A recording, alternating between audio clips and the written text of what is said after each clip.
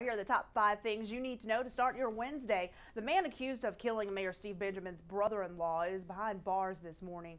40-year-old Arthur Given was arrested at a home in Charlotte yesterday. Mayor Benjamin and his family releasing a statement thanking Charlotte authorities for their swift action in this case.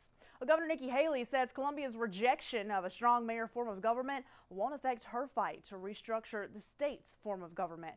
Haley says she's adamant as ever in pushing for legislation that transfers more authority and responsibility to the governor's office. Well, a new Goodwill is coming to the capital city. The new location located at 111 Highland Center Drive, and that's near Hardscrabble and Faro Roads. The new facility is scheduled to open next summer and will include a retail store, donation center, and Goodwill Job Connection.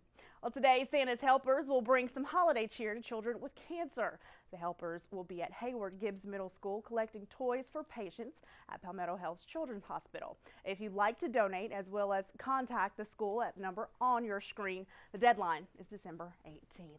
And finally this morning, President Obama taking some heat for taking a picture during Nelson Mandela's memorial service. The president posed for a selfie with British Prime Minister David Cameron and Danish Prime Minister Helle Schmidt. The selfie was recently named Oxford English Dictionary's Word of the Year for 2013. Those are the top 5 things you need to know this Wednesday.